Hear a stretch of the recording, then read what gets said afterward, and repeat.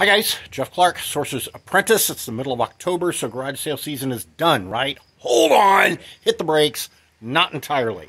Today I saw 2 garage sale signs. I hit both of them, and boy, am I glad I did. Now, if you guys have been following me, you know that I have not been doing a whole lot of sourcing. Well, that doesn't mean I'm not doing any sourcing. The reason for that, of course, is that I am digging through my profit pile. I've got my Zero Profit Pile Challenge going on.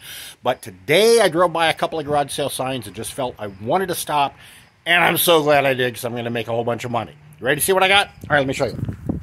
First of all, a couple of kitchen items here. This is really cute little Rival Potpourri crock. I'm guessing that's from the 80s.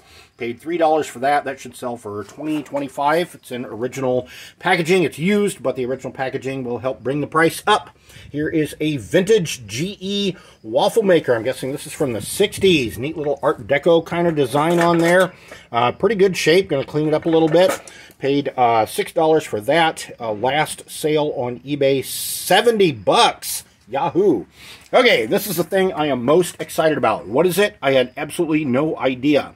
I just saw that it's some kind of complicated machine. Price 20 bucks. Look it up on eBay.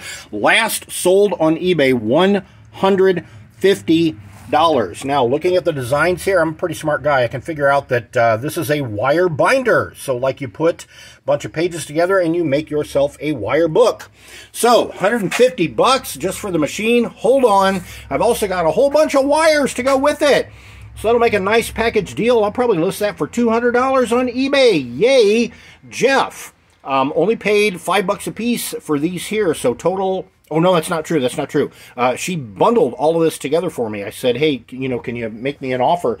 So she put all this together and only charged me $35 for all this. 35 to 200, you bet. I'll do that any day. Also got a corner rounder here. I've sold these before. Paid $10 for that. Last sale on eBay, $100.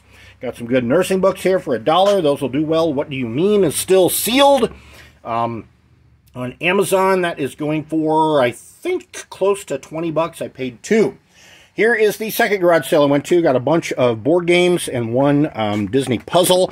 Now, if you guys sell on Amazon, you know that several months ago they changed their rules for vintage toy, or for the whole toy category actually, and it affected the vintage toys the most. At least it did for me, because I sell a lot of vintage toys, like collectible board games and stuff. So I looked all these up on eBay, and I'm pretty excited. My total spend here for the games was 75 bucks, and this Ticket to Ride has a sale for 75 bucks in used condition. This one is in used condition. The I Love Lucy back there, it's still good to go on Amazon. Last sale on eBay is like 50, 60 bucks, but right now the lowest on Amazon is $90. And again, I paid 75 for everything.